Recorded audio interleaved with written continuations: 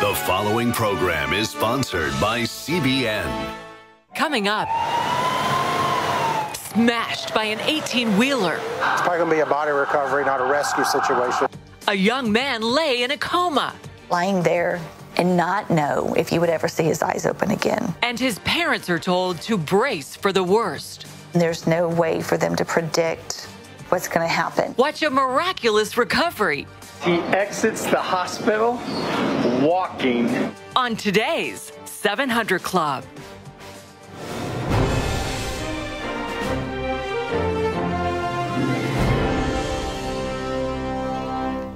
Well, the Democrats had their shot at it, and it was all against Trump.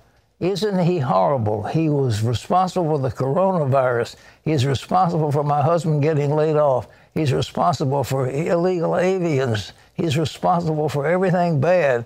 He's lazy. He's no good. He's terrible. And I wish people had voted for me instead of for him. And that was it. But what did they offer? The Democrats offered nothing. They have given no plan to the country on how they're going to govern. Get rid of him, but what do you put in his place? Not one vision for the future that we can find out. Well, they talked about climate change. They talked about gun control. They talked about empowering women, all themes of the Democratic platform on day 3. But most of the night was devoted, as I said, to pounding President Trump. And the vice presidential nominee, Kamala Harris, delivered the biggest blows. Eric Phillip has that. Accepting the Democratic vice presidential nomination became secondary as Kamala Harris made her priority introducing herself to the world in a more intimate way. I accept your nomination for Vice President of the United States of America. Just before uttering those history-making words, Harris acknowledged it was something her late mother would never have imagined her daughter would get to say. Harris shared a bit about her life, how she and her sister were raised by a single mother who taught them to be proud to be Black and to cherish their Indian heritage, that she graduated from an HBCU and is married with 2 stepchildren who call her Mamala. All of it leading to this moment in time, which is clear to her. Donald Trump's failure of leadership has cost lives and livelihoods. We must elect Joe Biden. Several issues were touched on throughout the night, along with Biden's solutions, like climate change and gun violence, with the emotional story from a mother whose teen was shot in the head. The child that I birthed is not able to live his dreams, and that hurts. The immigration issue told through a letter to the president from an 11-year-old whose mother was deported. Now my mom is gone, and she's been taken from us for no reason at all. Every day that passes, you deport more moms and dads and take them away from kids like me. So go ahead and celebrate, you rabble-rouser, you rule breaker. Also, women's empowerment, a movement some say President Trump doesn't understand. We know what he doesn't, that when women succeed, America succeeds. Former President Barack Obama said he not only found a VP in Biden, but a brother, underscoring what's at stake in November. This administration has shown it will tear our democracy down if that's what it takes for them to win. I did hope, for the sake of our country, that Donald Trump might show some interest in taking the job seriously, but he never did. What I know about Joe, what I know about Kamala, is that they actually care about every American. This crisis is on Donald Trump and the Republicans who enable him. On November 3rd, we will hold them all accountable. Hillary Clinton urging viewers to make sure there's not a repeat of 2016 when her name was on the ballot. For 4 years, people have told me, I didn't realize how dangerous he was. I wish I could do it all over. Or worst, I should have voted. Look, this can't be another woulda, coulda, shoulda election. So let's fight with conviction. Let's fight with hope. Let's fight with confidence. A long time coming.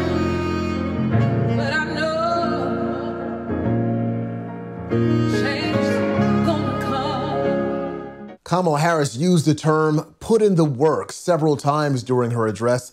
She said she and Joe Biden are ready to do so, but they need the American people to do so as well. And that begins at the ballot box. Eric Phillips, CBN News. Well, Chief Political Correspondent David Brody has joined us. Now, David, it seems like there was a big attack against the president. Well, that's what you expect the people to do. But how come they're not putting forth any kind of policy?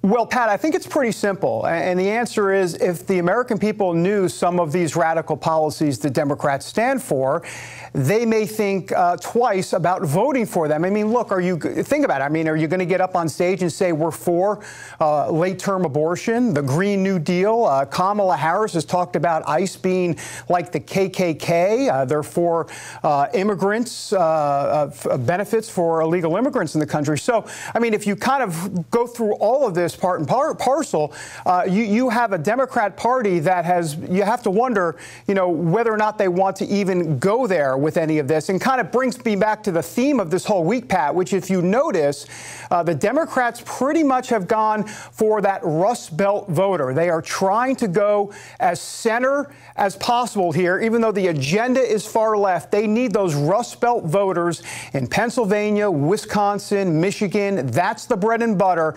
And look, from a white Catholic standpoint, remember, Donald Trump did well with white Catholics in 2016. Hillary Clinton was down in Pennsylvania and Michigan, Wisconsin. Those are the voters to watch for in these next few months. David, Kamala Harris is being positioned as a moderate. Is she really? Well, what does she actually stand for?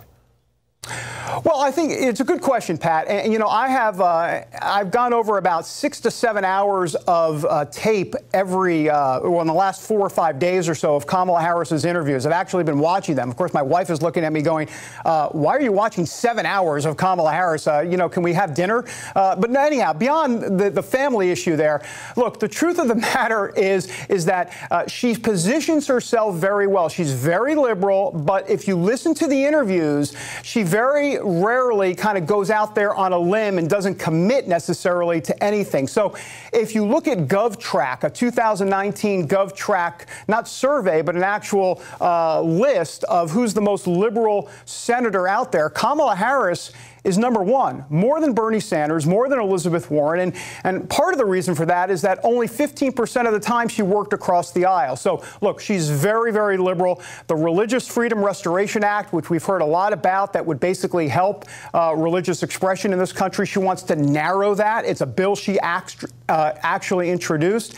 And then even as California Attorney General, when she was doing that back in the day, she supported an act. And as a matter of fact, she proposed and actually fought for an act that would allow for pregnancy centers, pro-life pregnancy centers, they would actually have to say, hey, abortions are also available in the state. She wanted pro-life pregnancy centers to do that.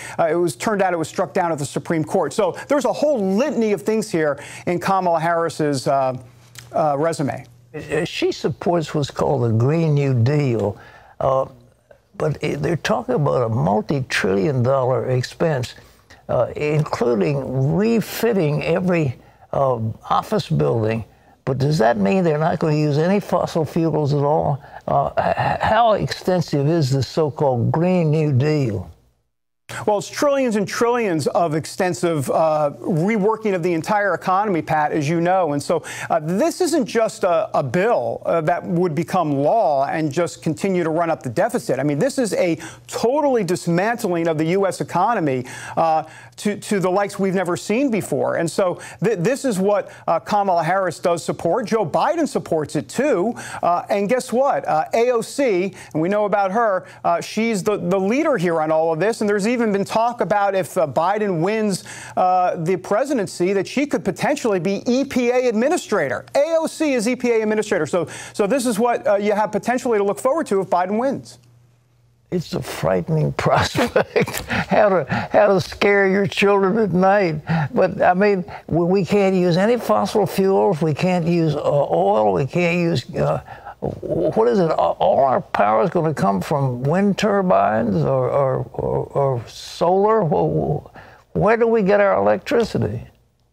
Well, you know about what they said about cows, how cows are no good. I won't go into exactly why cows are no good. You can look it up on the internet. But beyond all of that, they want to have mass transit in terms of rail around America eventually. In other words, eventually they like to eliminate air travel. What? Eliminate air travel, and everybody, you know, sorry, I've got to leave for vacation. I've got to go travel to California by train.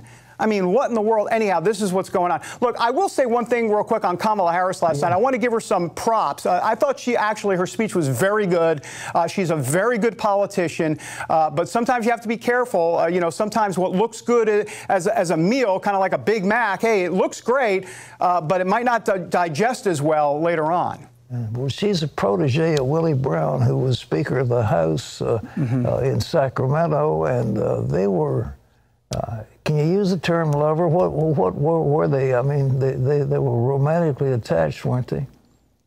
Well, I can tell you this, that the media is not going to go there. They won't even go down that road. I mean, look at the Tara Reade situation, the Joe Biden allegation against him from Tara Reade. Now, this is someone that Kamala Harris had said that women should be believed and that she wanted to hear more from Tara Reade, and now all of a sudden she's on the ticket with Joe Biden. So I don't expect the media to go there like they did with Donald Trump and others. Thanks for your insights. Well, folks, in other news, violent crime is skyrocketing in our cities, and local police are overwhelmed. But there's some good news in the effort to roll it back. John Jessup has more on that. Thanks, Pat. Attorney General Bill Barr is announcing early success in Operation Legend. Since its July launch, the enforcement campaign has produced more than 1,000 arrests, at least 217 people charged with federal crimes, and the confiscation of nearly 400 firearms. The federal government sent about 1,000 additional agents to 9 cities, with the FBI, ATF, DEA, and U.S. Marshals working alongside local enforcement on violent crime and homicides. The government also made available about $80 million in grants for hiring more law enforcement and for technology to help solve gun crimes. Well, what's being called a siege of lightning strikes is adding to the inferno devouring California. Hundreds of wildfires burning across the state, have been burning across the state rather, and some have linked up, creating massive spans of flames called complexes. Near Vacaville, northeast of San Francisco, multiple fires are tearing through communities, so far leaving nearly 50,000 acres scorched and thousands of people ordered to evacuate. In Napa, more than 46,000 acres have burned, threatening at least 2,000 homes. In Pat, near Santa Cruz, 22 fires have melded together. Well, it's a horrible situation, and we certainly need to pray and help for our people in California. But this is triple-digit temperature, unprecedented, adding to these fires, and out of it comes so much heat that it generates tornadoes. It's just a triple, solar punch to the people living in that state. Terry? Well, still ahead, crushed by an 18-wheeler. This driver had broken bones throughout his body, and he was not expected to survive. So how was he able to walk out of the hospital after only a few weeks? Well, you have to see it to believe it. That's later on today's show. But first, no more violence and no more government handouts. What's really needed to bring about social change in our country? A manifesto Bishop Harry Jackson explains right after this.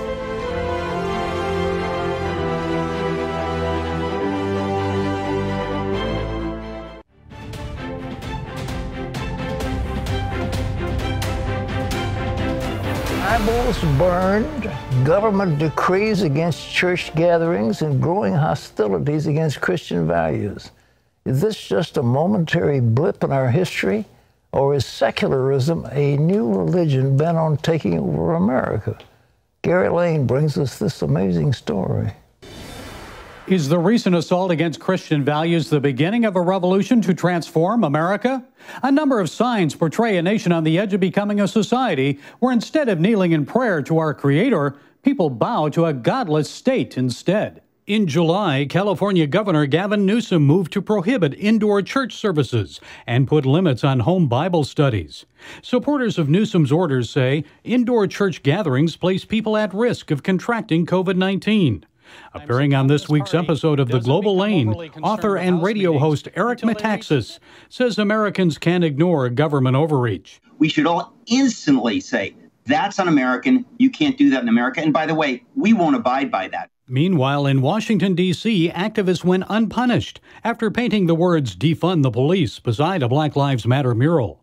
But pro-life activists say Mayor Muriel Bowser ordered police to arrest students for chalking Black preborn lives matter on a public sidewalk. This is viewpoint discrimination, that she is choosing which phrases she's allowing to be painted on public streets, and you can't do that because of the Constitution. U.S. Attorney General William Barr told Fox host Mark Levin the American left is uninterested in dialogue or compromise. The left wants power because that is essentially their state of grace and their secular religion. They want to run people's lives so they can design utopia for all of us, and that's what turns them on, and it's the lust for power. Barr contends Antifa and other militant Marxists are advancing the left's religion by infiltrating peaceful protests, utilizing urban guerrilla tactics to force political change. In Portland recently, the American flag and Bibles were burned in front of the federal courthouse. Metaxas describes it as an assault on Western culture and human dignity. Christians should be the most alarmed in a sense, but everyone who has a stake in civility, what's best for the country. And when Antifa radicals recently threatened to tear down a 56-foot cross in Eugene, Oregon, several hundred Christians gathered in prayer to stop the attack. New Hope College President Pastor Wayne Cordero says that's when police successfully turned away a busload headed to the college campus. Ultimately, it's a spiritual battle, isn't it? And so we have to draw a line and say, enough. We're going to stand on the promises of God's word. We're going to take this to prayer and praise, and we're going to let the Lord take on this battle and begin to make a difference. Gary Lane, CBN News.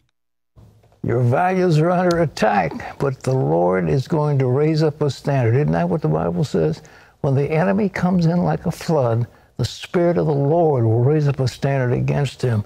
And God is going to raise up a standard against some of this anarchy that is coming and tearing up our country. And I think the American people are going to be aware of what's happening, and they're not going to accept it. I just cannot believe that throughout this nation we're going to accept a spirit of anarchy or a spirit of government control or socialism or communism or what have you. We just aren't going to have it. Terry? Well, coming up, we expect his brain to look like dog food. That's what doctors told one mother after her son's head was crushed. What did his MRI reveal instead, and why were his doctors so stunned? The answers are all coming up next.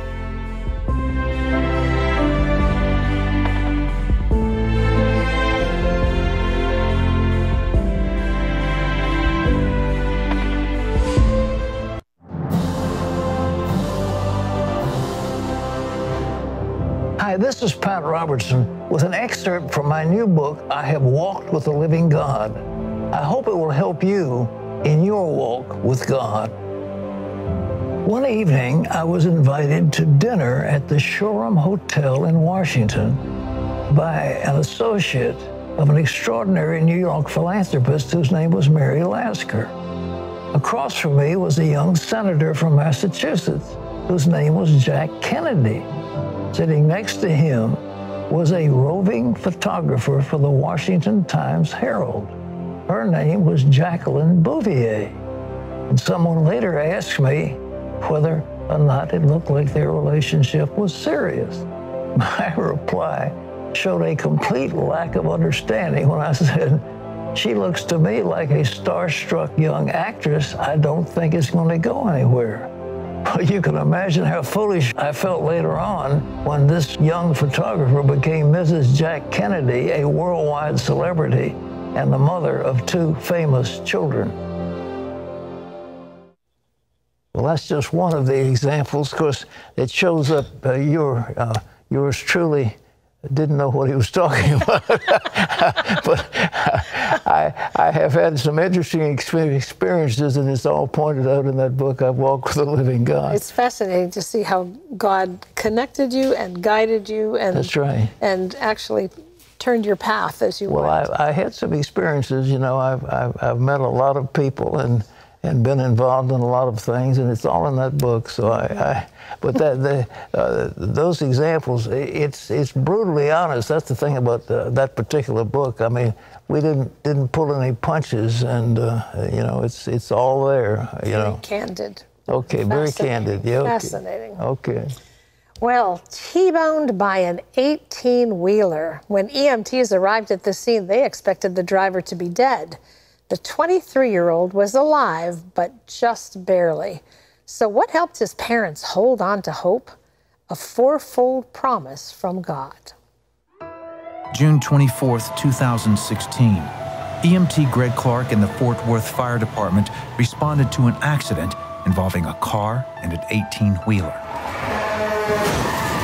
We were the first ones to arrive, and sure enough, a large truck T-boned another vehicle, hit him in the driver's side door. My immediate thought was, it's probably going to be a body recovery, not a rescue situation. Amazingly, they found the driver, 23-year-old Charles Priest, unconscious but alive. He was airlifted to Texas Health Fort Worth Hospital in critical condition. Moments later, his mother, Cherie, drove up on the accident. It was unbelief. What am I looking at? What am I saying? Is this really him? At that point, I think all the emotions turned off, and it was the matter of, you got to get to your son. After an officer filled her in, Cherie went home and picked up her younger son, Texas, and husband, Chuck. Speeding towards the hospital, they prayed. Okay, God, what's going on? You know, is he going to be okay? I was just praying that God was going to be in the midst of it. When the family arrived at Texas Health Fort Worth, they learned Charles was in a coma. Dr. Mohammed Siadati was one of the medical staff caring for Charles. CAT scans revealed severe head injury, neck injury, broken ribs, blood in the chest, broken pelvis. His head injury was the most severe one. And there is micro tears. It's damage at cellular level that's not necessarily obvious. To see your son lying there and not know if you would ever see his eyes open again, and not know if you would ever hear him talk again. It was just overwhelming, heart-wrenching. Although hoping for the best, doctors could make no guarantees. And it was those kind of things. If he survives, if he wakes up, and we don't know when, and there's nothing, and there's no way for them to predict what's going to happen. As the staff worked round the clock, friends and family gathered to pray, holding on to hope. I may never get to speak to him again. I may never get to see him again. We may never get to laugh together again. Thought I was about to lose my son. After 3 days, it was clear Charles would live, but he still faced the possibility of several permanent disabilities. His fractured neck might require surgery, severely limiting his mobility. But doctors' main concern was the elevated cranial pressure. The longer it remained, the more brain damage it could cause. His parents feared their son would never be the same. I mean, there was absolutely nothing we could do except for praying and trusting in the Lord. Pleading with Father and asking him to allow us to have another day to play basketball. Alone in the waiting room one evening, Cherie says she was praying when the Lord gave her a promise. I was sitting in the waiting room and I was looking out the window. I saw a dark cloud out in the distance. When I saw that cloud, and he took me back to Psalms 18. And it's just a beautiful passage. It starts out with, my cry came to the Lord's ear and he heard me. The next several verses describe nature responding because he got up and he came to my rescue. And the Lord gave me those 4 things: that he's gonna wake up, he's gonna know who God is, he's gonna know who our family is, and he's gonna run. A week later, Charles' cranial pressure stabilized. and the doctors took him for an MRI. The family waited for the results. They said, what we expect is for his brain to look like dog food. And then they put the images up on the screen, and the image of his brain is a healthy brain. And the doctors were surprised. They didn't expect to see it intact that way. Over the next several days, Charles started waking up from the coma, responding to verbal commands. To the staff, it was a great improvement. To the family, it was confirmation that God was answering their prayers. The doctor would come in and say, we're going to do a breathing test, but don't be shocked, it's going to take him a while. And in a couple of days, he's breathing on his own. And within a week, he's eating solid food. Only 6 weeks after the accident, he exits the hospital walking. Then after wearing a neck brace for 4 months, he was released by doctors with no surgery and no medical restrictions. So when it was done, it was done. It was the last part of my recovery, and for me to walk away from that with no restrictions, there's no way that I can look at any of the stuff that happened to me and realize it's not a miracle. Charles not only finished his college degree, he was deemed physically and mentally fit to pursue his dream and serve in the Texas National Guard. God is who he says he is. God will do what he says he will do. And if I doubt that, all I have to do is go look at my son. He's not good because of the healing. He's good regardless of whether or not my son was healed. He revealed himself to us in this, and all I can do is say thank you. God is good all the time, and he is in every circumstance that we face. He loves to heal. He loves to show off his power and his goodness and his kindness and mercy and grace. And that's amazing, but the brain like dog food, just completely a mess. And for that to come back together, you talk about a miracle. That is to walk out of the hospital. Extraordinary, absolutely. Well, here's another miracle that happened recently, Pat. This is Caesar, who lives in Carlsbad, California. He writes to say, my wife and I watch the 700 Club every evening before retiring to bed. On Thursday, August 13th, 2020, Pat prayed for someone with TMJ. I raised my hands to the Lord and claimed the blessing. I have had this problem for months, and after touching my jaw, there was no pain. I was able to eat a bagel without issues. Well, we rejoice with you, Caesar. God is good. Pat, you got one too. That was just a few days ago. Yes. Yeah, I remember that. Okay. This is Melody, who lives in Barrow, Alaska. She had misaligned hips and lower back. She was watching this program. She heard Terry say, someone with a right hip issue, your whole system is off as far as your walk is concerned. Your gait, God's healing you. Melody said, that's me. I believe it. She was healed instantly of a misaligned, that meant a shorter leg and the whole thing. Fabulous. There's nothing. God says there's nothing too small for me. Well, listen, folks, we want to pray for you right now. You know, God is no respecter of persons, and he is able. You know, the Bible, I was reading today, the Proverbs says, trust in the Lord with all your heart, and lead not onto your own understanding. In all your way acknowledge him, and he will direct your paths.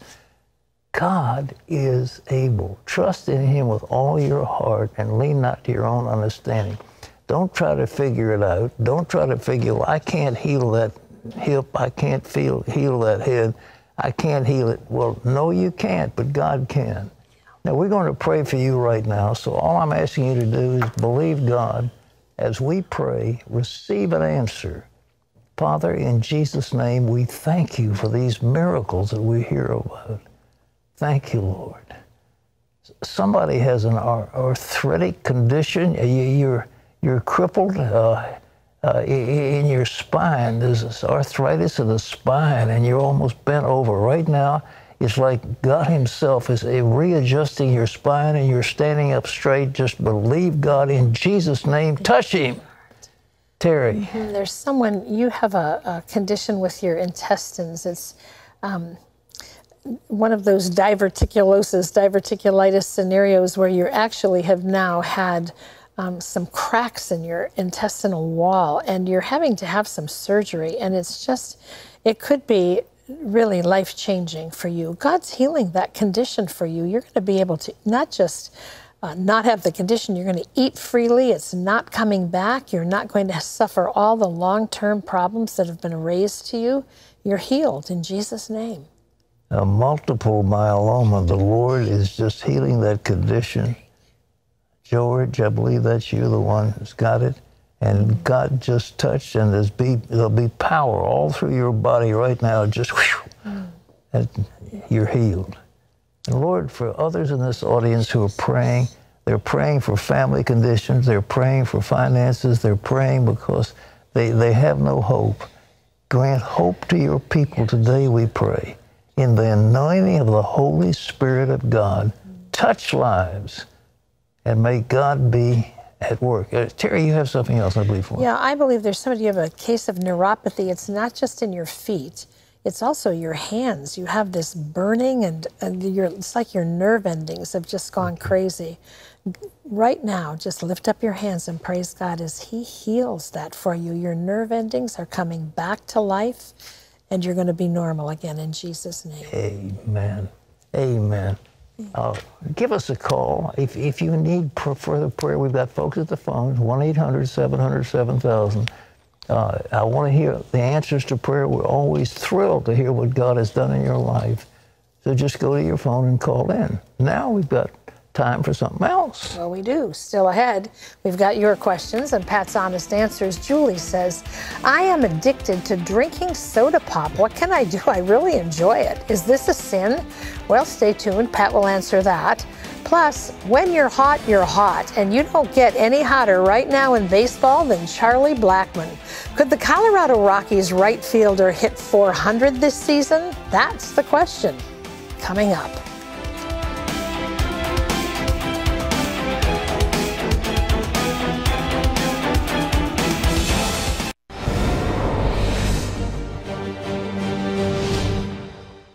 Welcome back to Washington for this CBN News break. A controversial presentation at a Goodyear tire plant prompted President Trump to say people should not buy the company's products.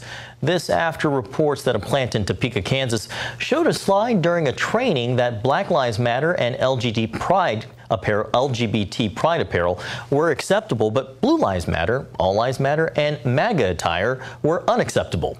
Goodyear responded to the president saying that slide was not created or distributed by Goodyear Corporate, nor was it part of a diversity training class. New York Governor Andrew Cuomo is responding to reports of the likely undercounting of coronavirus deaths in the Empire State's nursing homes. One report found that New York's official elder care home death count of more than 6,600 is likely off by thousands. New York is the only state that explicitly says it counts just residents who died on nursing home property and not those who were taken to hospitals and died there. Most states count them as nursing home deaths, even if the patient is taken to the hospital. Cuomo says he's concerned that could result in a double count. Well, you can always get the latest from CBN News by going to our website at cbnnews.com. Pat and Terry will be back with more of the 700 Club right after this.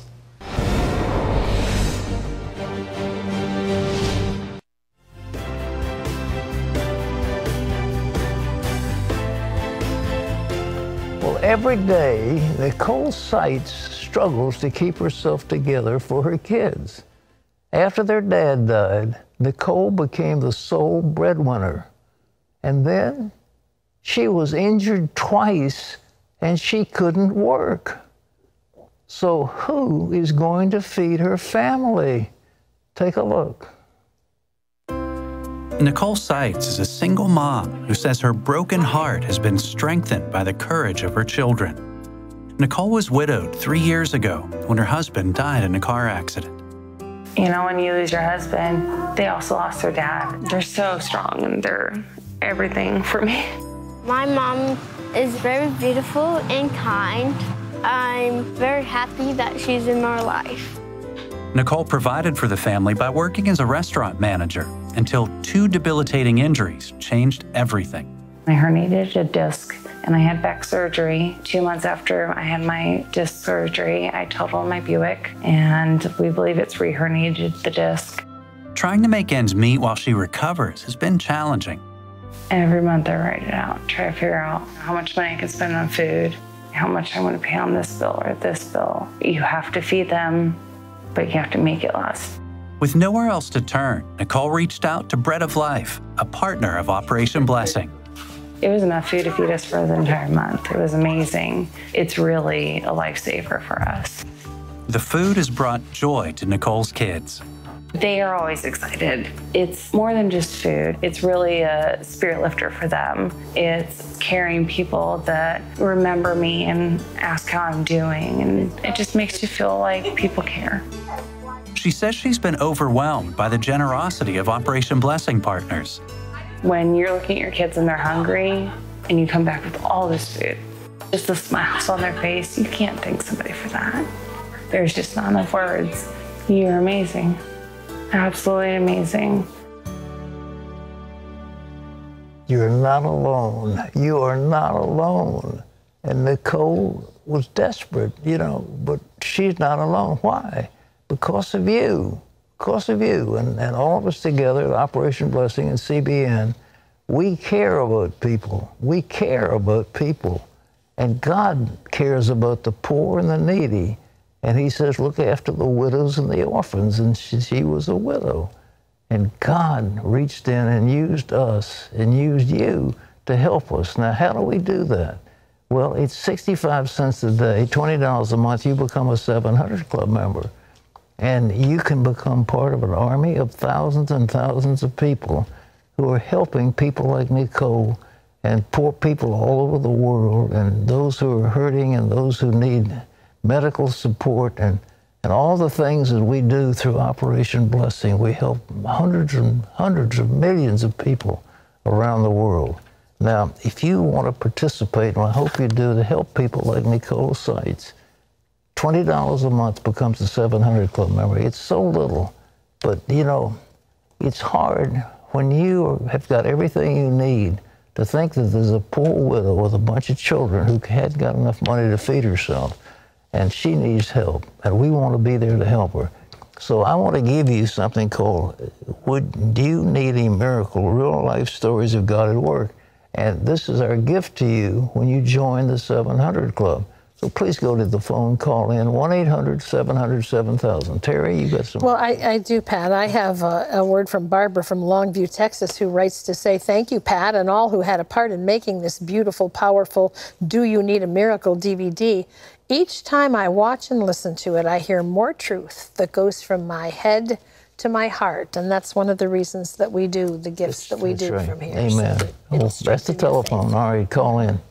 Well, still ahead, Pat's going to take the hot seat and answer your email questions. Anthony says this: how do I build up my marriage? We've got your questions and Pat's honest answers. That's coming up. Plus, up next, at bat, the Colorado Rockies' Charlie Blackmon. Watch him hit it out of the park when we come back.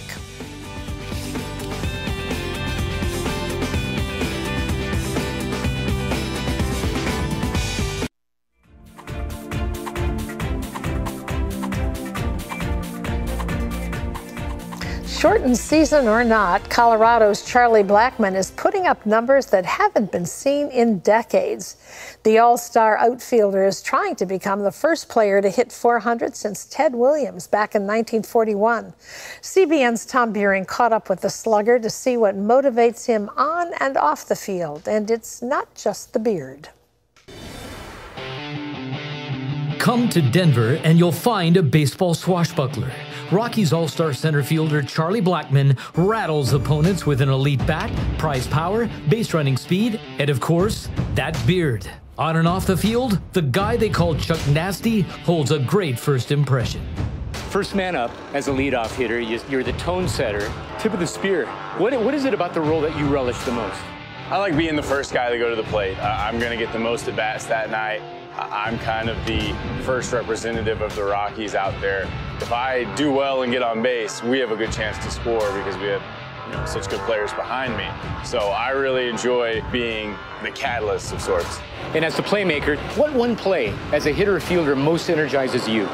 Well, I got to say home runs, because the home runs make the game go round. Maybe the next best thing is a 2-out RBI, because that's just such a big momentum shifter. You know, momentum is not something people talk about in baseball, but I think scoring a run when the other team thinks they're going to get out unscathed can really do a lot for your psyche and then get the momentum coming your way. And the beard, that's a tone setter, right? Right. And are you now convinced that the two of you are inseparable? I showed up at spring training in 2014 and made the team for the first time with my beard, and so I decided to stick with it. And I was lucky enough to make the All-Star team that year. So if it ain't broke, don't fix it. So I just kept it, and it's something that I enjoy. How have you learned to separate defeat from your self-worth? For me, spiritually, realizing that, you know, baseball is something that I spend a lot of time doing, but you can't turn baseball into an idol. What you derive your self-worth from, it has to be something you do, not who you are. And once I figured all those things out, honestly, baseball seemed a lot smaller to me. But with the ups and downs and the struggles of failure that are going to happen inevitably within the game of baseball. We said you're the tone setter out there. Who and what is the tone setter for Charlie Blackmon? You know, I ask for a grateful heart every day, and even when it seems tough, you know, you should rejoice in being tested. Everything needs to be an opportunity in my eyes and not an obstacle. Charlie, what do you admire most about the Christ that you follow? The love that he has for me, even though I don't deserve it. You know, that grace is something that, you know, I try to understand. It's hard to comprehend. You know, I try and learn more about him every day, and I just want to represent our God in what I do on the field, how I treat people, and what I'm thinking all the time also. I think that's very important. Also important is Charlie's reputation as an independent thinker who values genuine Christian commitment. I think it's very important for a few reasons. Be honest with yourself. You've got to earnestly believe. And then if you believe it, then you have to, you know, you have to live it out, right? Like if you actually believe Jesus is who he says he is and that he died for our sins, then you can't just ignore that fact and go on doing whatever you feel like you're doing. You know, authenticity is going to show up. People are going to find you out, you know, if you're just talking the talk and not walking the walk. How can we pray for you when we think of you and watch you? Good question. Every day I think humility is big. Like I need humility. And then I also need to stop thinking about myself so much. I need to be more concerned about other people, the people that I'm around, the people I interact with, even the people that I'm playing against.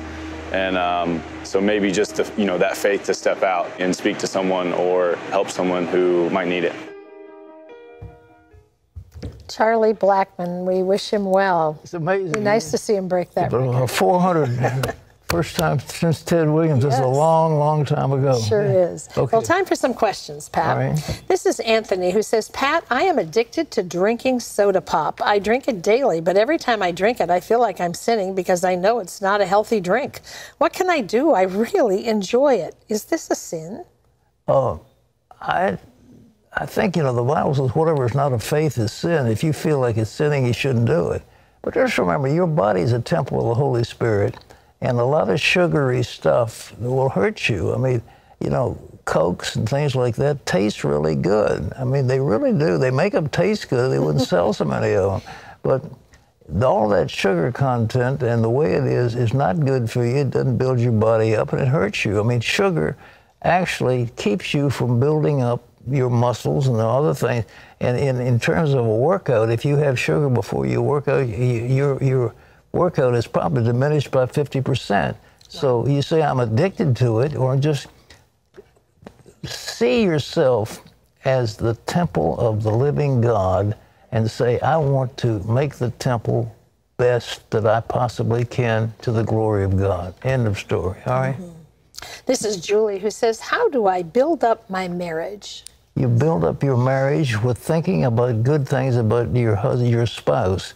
You know, it's so easy to say, well, she snores or he snores or he smells bad or he doesn't, you know, pick up his clothes or doesn't hang up the suits or whatever you got. I mean, there are 100 things. Think constantly, every day. Think of about 4 or 5 things that you admire about your spouse. She is faithful. She looks after the children. She's a terrific cook. She's a wonderful mother. She's a terrific partner, and she loves the Lord. I mean, think of these things. And always do this. You want to know how to build up your marriage? That's the way to do it. Build up the spouse in your mind and say good things. And they become, what do they say? Give a dog a good name, they'll live up to it. Give them a good name and watch what happens, all right? This is Harold, who says, Pat, you say that when people say vehicles will wreck and planes will crash when the rapture occurs, that it's, quote, all nonsense. It won't happen that way. Are you saying that whenever the rapture occurs, pre-trib, mid-trib, or post-trib, that none of those involved will be in moving vehicles or aircraft and there will be no unbelievers left on earth? No, I'm not saying all that. I think that pre-trib rapture stuff is just nonsense. I mean, you know, what you think of it left behind, airplanes are flying along and suddenly the pilot is caught up and he leaves his suit in the seat beside him and the plane crashes. I mean, this is nonsense. When the Lord comes, he's going to send his angels. He'll gather the elect from the four corners of the earth, and he will take control of everything. And there will not be any train wrecks or people left behind. We will be caught up to be with him in the Lord. That will be the end of things, period. Okay, not pre-trib, not immediately after the tribulation of those days, then shall appear in the heaven the sign of the Son of Man, and he will send his angels to the four corners of the earth to gather his elect, okay? Then it's going to happen, okay? This is Thomas, who says, James 2:24 says that we are not saved by faith alone. When I've asked or brought it up in Bible studies, I'm told something to the effect of, that's not what it means. But no one seems to have an answer as to what it does mean. Can you help? Well, Luther, I think, called James the epistle of straw. He didn't like it because he thought it's by sola fide, by faith alone. James said, look, you say that you're saved by faith alone, and you're not saved by works, but I'm going to show my faith by the way I live. Well, that's what he said, and there's nothing wrong with that. I'm going to live out before you, but it is by faith. Your works don't save you. Faith saves you. But if you have faith, you will live it out, and that's what people will see. Yes. That's what he was talking about, I believe. Well, that's all the time we have for today. We do, as we always tell you, love hearing from you, and you always give us some great directions, so thank you. Well, today's Power Minute is from 2 Timothy. God has not given us a spirit of fear, but of power and of love and of a sound mind. Well, tomorrow we take you to one of the most controversial streets in America, Richmond's Monument Avenue. Woo! Well, somebody's going there. All right. God bless all of you. Thank you so much for being with us. We appreciate the fact that you let us come into your home for this period of time, and we hope that we've been a blessing to you as you have been to us. Bye-bye.